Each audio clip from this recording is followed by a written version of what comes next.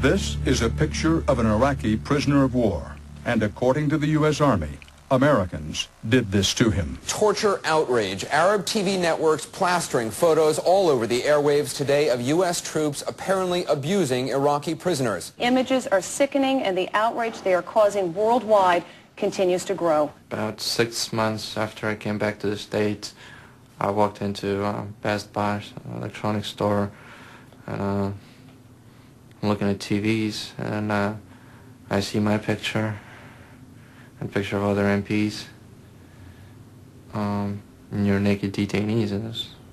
I was shocked, of course. There was mortification. I'm on the news. You know, life's going to be a little bit different from now on. It was during the investigation that I saw them. I didn't know that they exist. I'm like, what is that?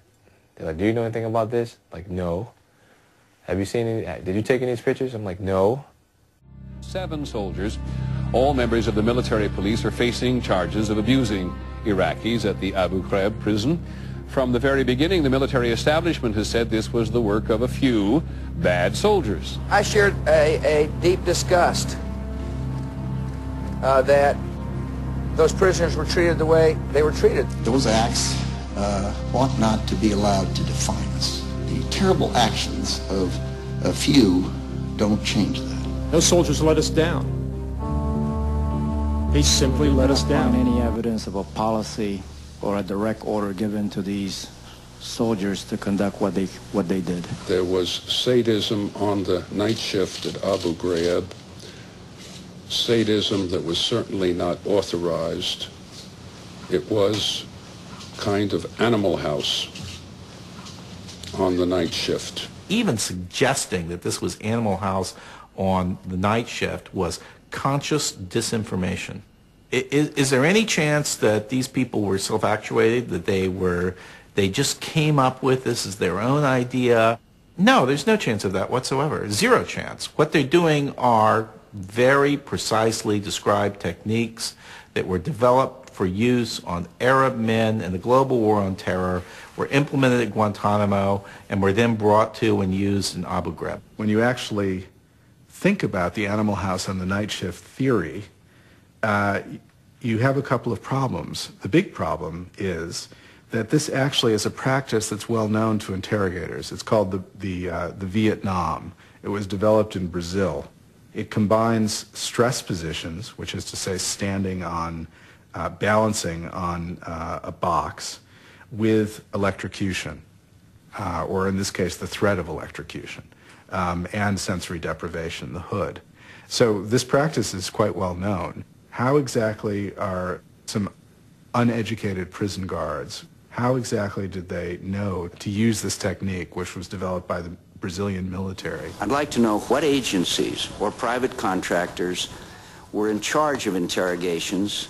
Did they have authority over the guards, and what were their instructions to the guards? First, with respect to the... We did not bring it. Oh my. Yeah, oh my is right. It was all prepared. It was, indeed.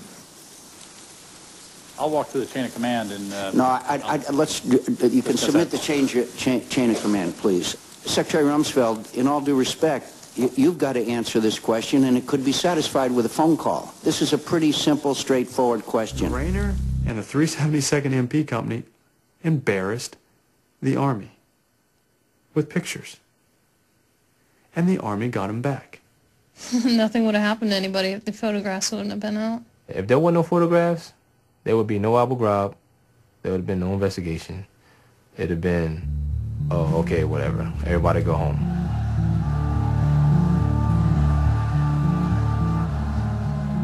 These photographs from Abu Ghraib have come to define the United States.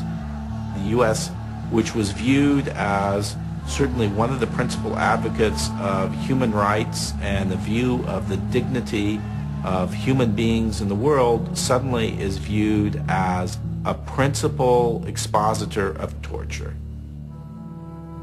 The United States used to be the model, but it is no longer. If we adopt cruel treatment, as some might want us to adopt, if we embrace torture as as something that is expedient and necessary in the instance. We sacrifice a long-term interest. We sacrifice our belief in human rights. We sacrifice our belief in the rule of law and what law should govern and what law should prohibit.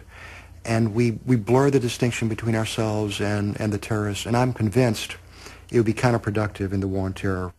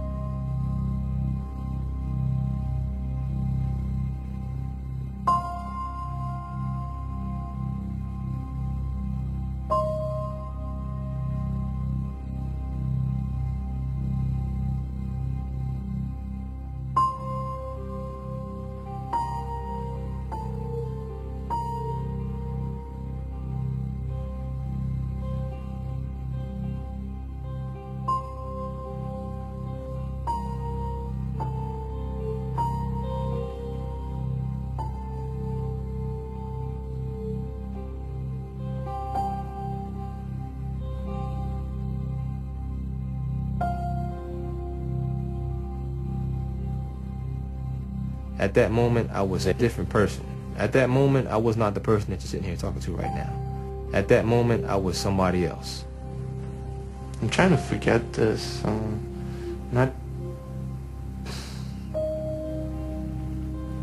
to bring back bad memories. Now, yeah, maybe I have some regrets about what went on there. Even though it wasn't necessarily a comfortable thing to do.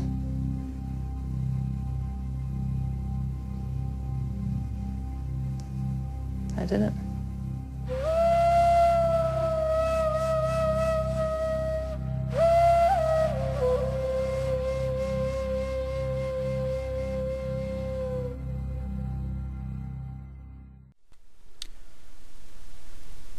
Oh, that's some sobering stuff.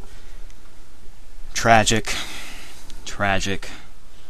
sobering stuff. Those kids, the MPs, thrown into that situation without the proper training, without the proper support, ambiguous orders to be charitable,